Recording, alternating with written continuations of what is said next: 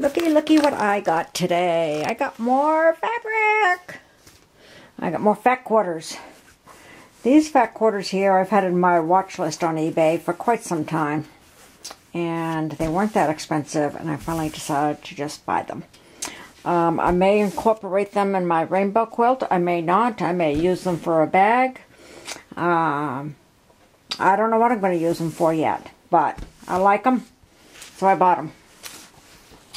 These I kind of happened on recently, and I have purchased one pattern from Missouri Star Quilt, and I have 2 more patterns coming for quilts. And this one, I probably showed you this one, but I kind of like this one because this one has a center block of 4 different colors, and the outer points are all the same color.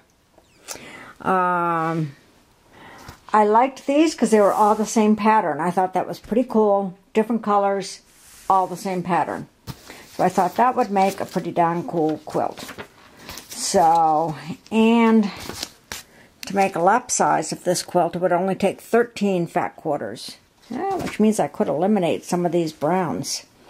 Seems to have more brown in it than I remembered seeing.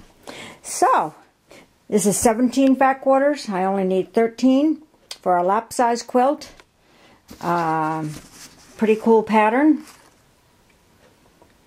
This may not be my next project, because the next project I really want to do the rainbow one.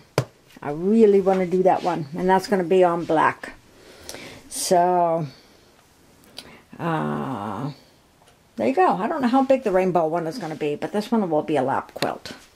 So if anyone is interested in this, or the lap, or the rainbow one, you can let me know. It'll be coming. I just don't know when.